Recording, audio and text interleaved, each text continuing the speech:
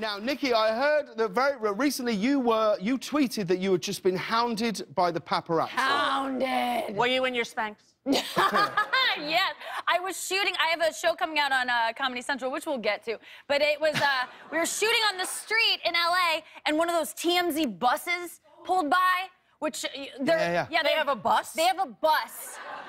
I didn't know that. They take tourists around, and then there's a girl with a microphone being like, oh, that's where that happened, and they just hope they see a celebrity. So they saw a bunch of cameras and me talking to people on the street for my show, and they pulled up and they go, who are you? Which always feels great. Yeah. Warming. Yeah, it feels so good.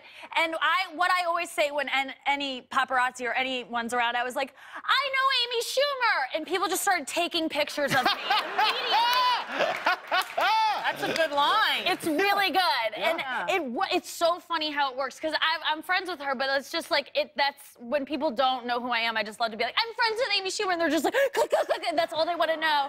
And it worked, and then I did it as a joke, but then it turns out someone at TMZ told me, like, Harvey, the lead guy, was like, it's really smart of her to do that. Like, that's a really good way to get her out there. I'm like, I was a joke. He really thinks that I'm like a marketing genius. Yeah, you know, I do that with my kids, and they make fun of me. As a joke, I always say, it's me, Rosie O'Donnell, star of the Flintstones. Just because I think it's funny and it's a throwback. I don't know. And my son looked at me last week at the movie theater when I did that to the popcorn woman, and he said, you know, Mom, that is not funny, and it's a little bit conceited. It's